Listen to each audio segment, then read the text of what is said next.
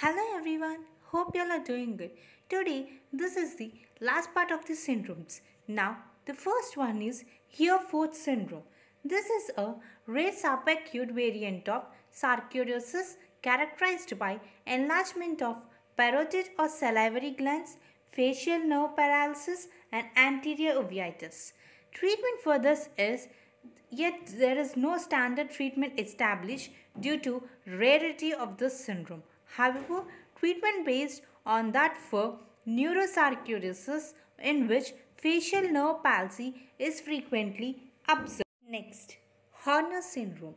It consists of a constricted pupil which is known as miosis, drooping eyelid, unilateral of sweating that is anhidrosis on the face and occasionally sunken eye which is known as anophthalmos. Generally, the cause for this syndrome is it is caused by interruption of sympathetic nerve fibers at the cervical ganglion. Example, bronchogenic carcinoma invading the ganglion or neck trauma. General cause is to damage to nerve pathway between brain and face in what it is called sympathetic nervous system. To treatment is there is no specific treatment. Instead, the condition that cause Horner syndrome will be treated. In some cases, if the symptoms are mild, no treatment is needed. The next is Hurler syndrome. It is an inherited condition caused by a faulty gene. You can see in this picture a large head, frontal bossing, hypertelorism, and coarse features give its classical appearance. Some of the symptoms like frequent upper respiratory infections, enlarged tonsils, and adenoids are observed. Next is Kawasaki disease. It is a condition that causes inflammation in the walls of some blood vessels in the body.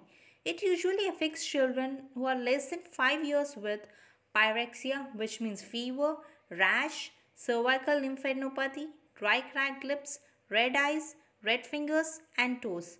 There is no specific cause, but number of theories link the disease to bacteria, virus, or other environmental factors.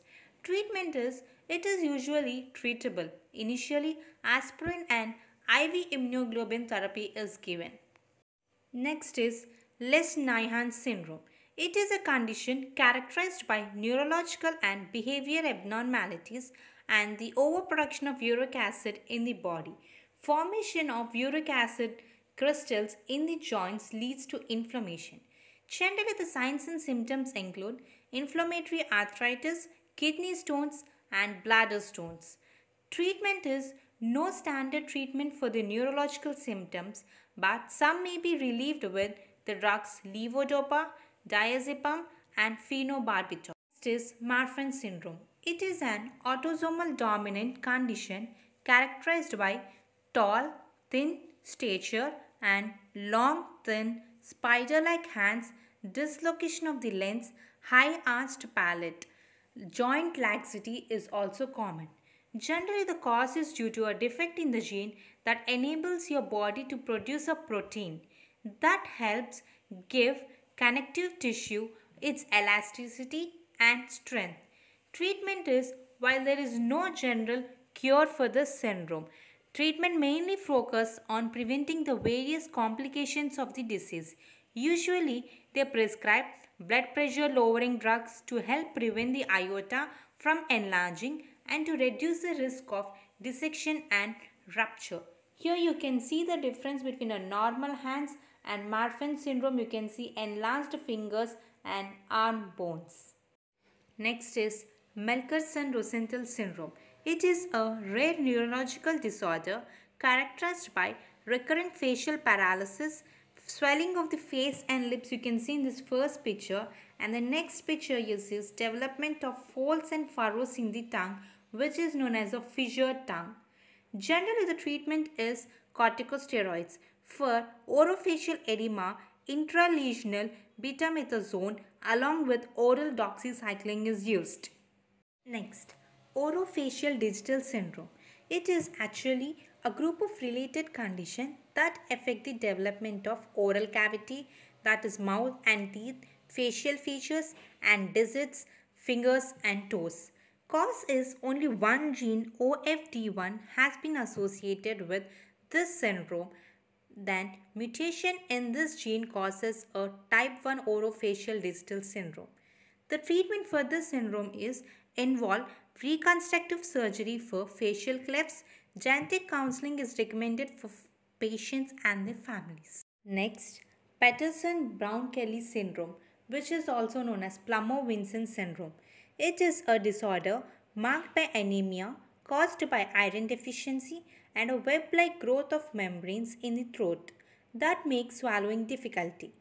Generally, it is treated effectively with iron supplementation in case of significant obstruction of esophageal lumen by esophageal web and persistent dysphagia, which means difficulty in swallowing.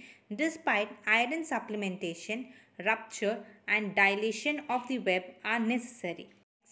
Peutz-Jeghers syndrome. It is an autosomal dominant genetic disorder characterized by development of polyps in the gastrointestinal tract and hyperpigmented macules on the lips and oral mucosa known as melanosis. Symptoms are clubbed fingers or toes, cramping pain in the belly area. Treatment: generally, polyps are treated with a procedure known as polypectomy, which involves removing of the polyps with an endoscope. If the polyps are very large, surgery may be necessary. Ramsay-Hunt syndrome. I think many of you are familiar with this syndrome. Yes, it is a rare neurological disorder characterized by paralysis of the facial nerve and a rash affecting the ear or mouth. Ear abnormalities such as ringing in the ears, which means tinnitus, and hearing loss may be present. Generally, the cause usually occurs in people who have had chickenpox. Once you recover from chickenpox, the virus stays in your body, sometimes reactivating in later years cause shingles, a painful rash with fluid-filled blisters. Treatment for this syndrome is antiviral medications like acyclovir in conjunction with corticosteroids like prednisolone. Next is Reiter syndrome, which is known as reactive arthritis. It consists of arthritis, urethritis, and conjunctivitis. There are frequently oral lesions which resembles benign migratory glossitis in appearance but affect other parts of the mouth.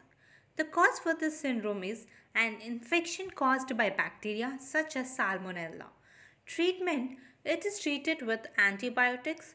Joint inflammation is usually treated with non-steroidal anti-inflammatory drugs such as aspirin or ibuprofen. Skin eruption and high inflammations can be treated with steroids. Next, Zika syndrome. It is also known as primary Sjogren's syndrome. It is an immune system disorder characterized by dry eyes, which is keratoconjunctivitis, and dry mouth xerostomia, and another disease of connective tissue such as rheumatoid arthritis. Generally, the symptoms includes pain in joints or muscles. In mouth, you can see dental cavities. In throat, you can see difficulty in swallowing and dryness. And treatment generally includes eye drops, medications such as steroids, non-steroidal anti-inflammatory drugs, and immunosuppressive drugs, and eye surgery. Next, Stevens-Johnson syndrome. It is also known as erythema multiforme major. It is a rare serious disorder of skin and mucous membrane. It is usually caused by an unpredictable adverse reaction to certain medications. It can also sometimes caused by an infection. The syndrome often begins with flu-like symptoms followed by a red-purple rash that spreads and forms blisters. Generally, the affected skin eventually dies and peels off. Treatment is first stop the non-essential medications and supportive care like fluid replacement and nutrition, wound care and eye care, and medications such as antibiotics to control infection and pain medication to reduce the discomfort. Next, Trotter syndrome. It is a clinical triad of unilateral deafness, neuralgia affecting branches of trigeminal nerve, and defective mobility of the soft palate, in which it is caused by malignant tumors involving the lateral pharyngeal recess. And the next and the last one in the topic syndrome is von Reckling-Hansen neurofibromatosis or syndrome. It is a genetic disorder characterized by the multiple non-cancerous benign tumors of nerves and skin, which is neurofibromas, and areas of abnormal skin color. Cause: generally it is a genetic mutation. Mutations are changes in your genes. A mutation occurs on the neurofibromin gene, causing an increase in the development of cancerous and non-cancerous tumors. The treatment for this is chemotherapy, radiation therapy, or surgery. And thank you so much for listening these syndromes. And if you have missed earlier any part of the syndromes, please do check the previous videos. And we'll meet you again in another new topic. Thank you. And if anyone have forgot to subscribe our channel, please do subscribe our channel.